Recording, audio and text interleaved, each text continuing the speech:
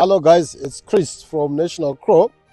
As we are preparing for the daily training on the 8th of July, we are on site today, and these are some of the things that are going to be addressed during the training session. Here we are in the Lucena field, and as you know, it's very strategic as the dairy farmer to have lucerne or any other form of your protein crop. Why? Because the most expensive component of your feed is your protein, and if you are to buy probably on a daily basis, it becomes so expensive. If you have a form of where you can grow these legume crops like lucerne, it cuts significantly on your feeding costs. Now, a lot of people ask, now, how do you go by it? This establishment is an excellent piece of land to demonstrate how you can grow your lucerne. And you're also going to be able to appreciate how you process it, how you mix it with other feed ingredients. And it's not only important for dairy farmers, even for the beef farmers. You can, at a farm, you can have a small piece of land like this, where you irrigate, you have your lucerne, and you mix it with other ingredients. As you see here, it's very lush and green. So what you do is, you irrigate it depending on the water holding capacity of your soil, sometimes on a weekly basis, sometimes after every 2 weeks. But how you do it, you can come in with a tractor, you cut it the way we do when we are cutting hay. Then all fertilizers and water equal and fine.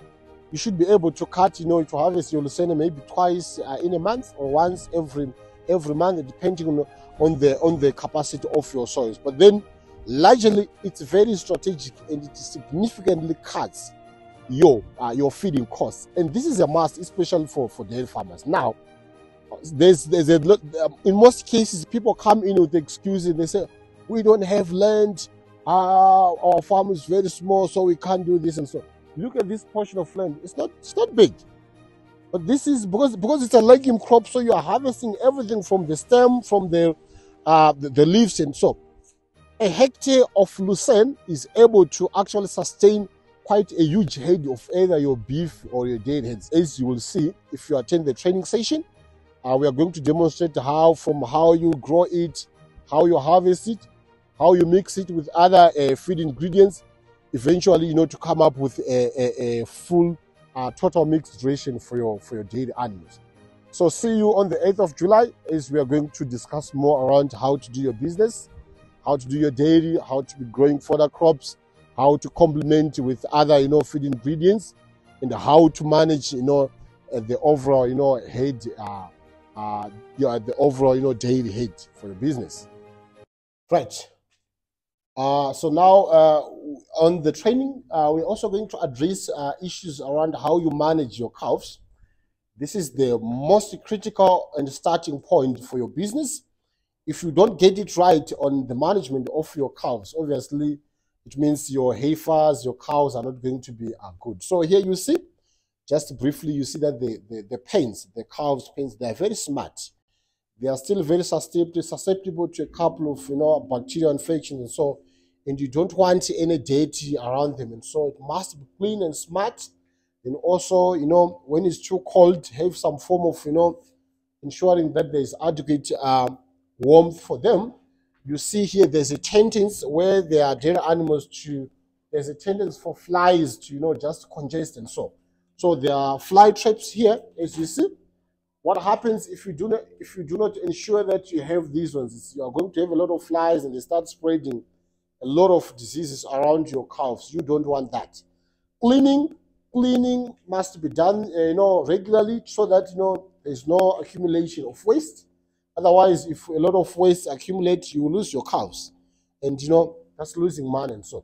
So, how do you design your calves, the pens for the calves? How do you manage it? How do you site it in a way that it does not give you management challenges? We are going to address all those things. And the drainage, how do you put the drainage system? Because more often you are supposed to clean here, with water, and so you don't want the water that comes from the pens now to accumulate. Sometimes there can be an outbreak in one pen. You don't want a disease to start, spreading from one pen to another. So the drainage system must communicate with everything. so that you make sure that you do not breed diseases and you do not transmit diseases from one calf to another. Right. So what you see here, these are your dairy heifers.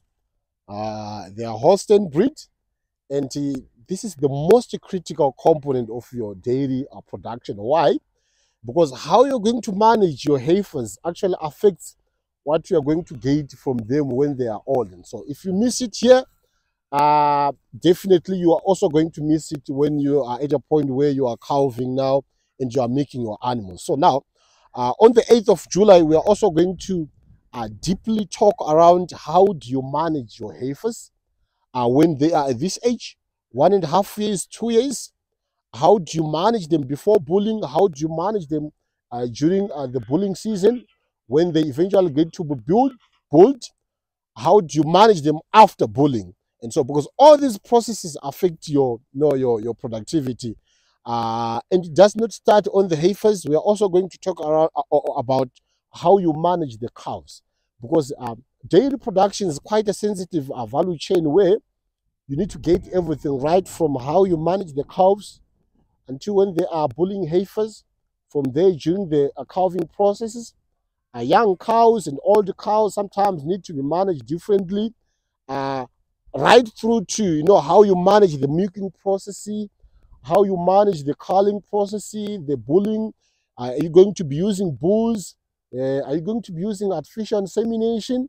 Are you going to be probably borrowing maybe a bull or semen from certain bulls or certain other farmers who are doing probably the same breed with yours? We are also going to look at the implications of choosing a breed. You see here, these are Holsteins, and naturally these are the high yielding. It's a high yielding breed, but we have a number of other dairy cattle breeds like your Jays, your Ayrshire, and your Red Dane, a lot of breeds. Now we are going to be addressing issues around which breed is based and under what circumstances should one choose a certain breed against probably another breed. And so it's not always profitable probably to go for the Holsteins. They are big, lots of milk, but they're also demanding, they need a lot of feed. But there are circumstances where it's very wise and it's very, it's profitable to go for the Holsteins. There are also circumstances where it's very wise and profitable to go for the smaller breeds like your Jersey.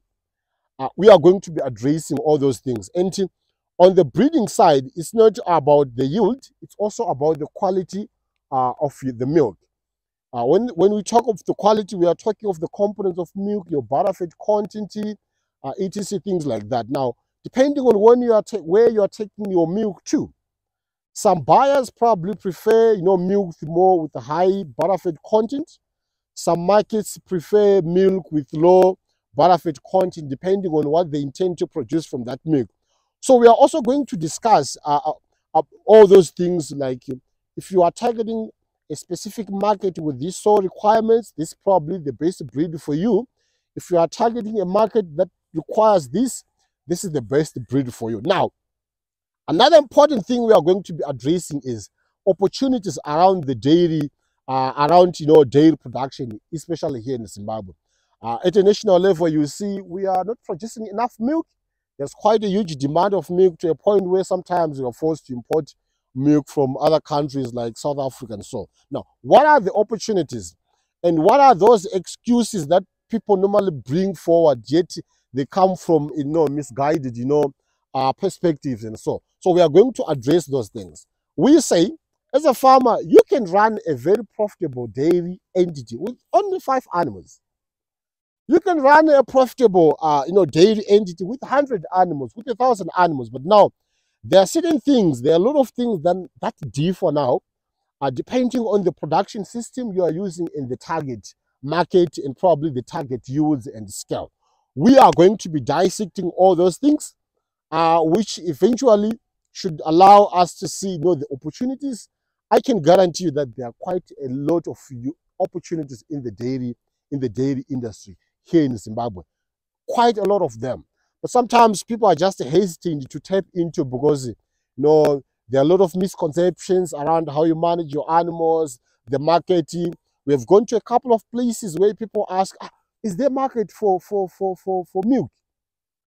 Now you are going to see, and the good thing about the 8th of July training is that key stakeholders in the dairy industry are also going to be there, where if you are not sure about the price of milk per liter or per kg, the buyers are going to be there and they are telling us that this is what we want. This is how much we pay for a milk with this. Now, some people are afraid because they say, we are told there are a lot of diseases like mastitis. Sometimes, you know, they count this thing like somatic cell count. If my milk does not meet these standards, then I do not get much from it. And so we are also going to be addressing the health management of your dairy animals. How do you do it right so that you get milk that's best quality, milk that gets you, you know, good money on the market. So this is an opportunity not to miss. Why? Because we're not only going to dwell on the technical aspects, but we're also going to address the business aspect of it. How do you become a profitable dairy farmer? Right from breeding, in as much as one might have a breed that this is a Holstein, it's just one breed like this, but how, if you are doing your dairy business over time, you want to be improving your head. How do you select your animals? How do you tell that this is a good, you know, dairy animal? How do you tell that this is going to give me more milk and stuff like that? Now, I'll tell you one thing. It's a very trick with the dairy animals, unlike beef. In beef animals, it's very easy to say this bull is big. It has lots of muscle, so if I can select it, I'm guaranteed that my heifers or the offsprings are also going to be big. Now, with the dairy, we want to improve on the milk yield. And in most cases, it starts from selecting a bull that's going to lead you to having, you know, more milk. But how do we do it? Because a bull does not produce milk. So now we need to employ in some special, you know, selection methods and breeding, strategies where we are indirectly selecting animals that are going to give us more milk, yet the animals we are selecting do not give milk at themselves. It's like if we are to select the best bull, we cannot milk a bull, but we are indirectly selecting a bull targeting to have heifers that are going to be producing more milk and so. And sometimes you are only going to be able to tell that this animal is giving me more milk after it has calved already. So you don't want to wait sometimes. You have heifers like these. You don't want to wait for 5 years for you then to say, now I see this is the best animal. So you need to employ in some selection strategies where you should be able to pick when the animal is young like this, that, this is a good animal, it's going to give me more milk. How do you tell now? So we are going to look at all those things you look at when you are selecting a dairy animal, right from the heifers, the cows, the bulls, and stuff like that. A lot of questions are raised. How do I breed my animals? Should I buy a bull? Should I go artificial insemination way? We are going to be addressing all those things. Why should you adopt this system? What are the benefits? What are the pros and what are the cons? So it's going to be very interesting, and this is an opportunity not to miss. Right, these are the animals now are waiting for milking, and this is the milking parlor, as you see here.